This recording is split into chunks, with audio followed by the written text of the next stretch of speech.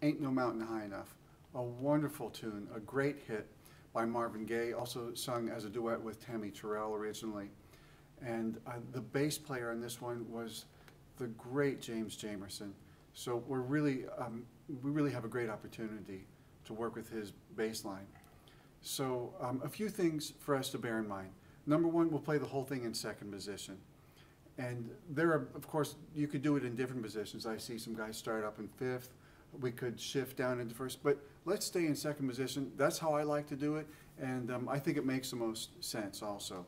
So for example, right at the beginning, we're going to start with that A, and then we're going to pivot or extend down to the G sharp.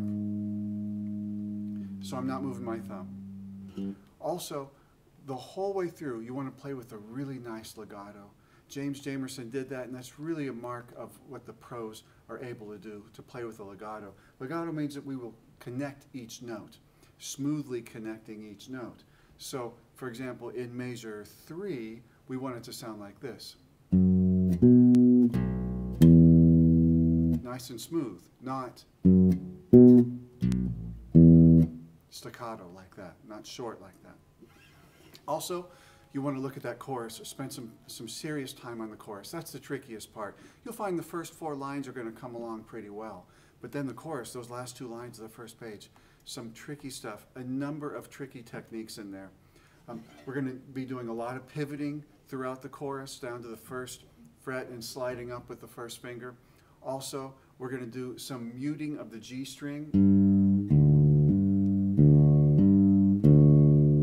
so that we don't hear both strings like this. Hear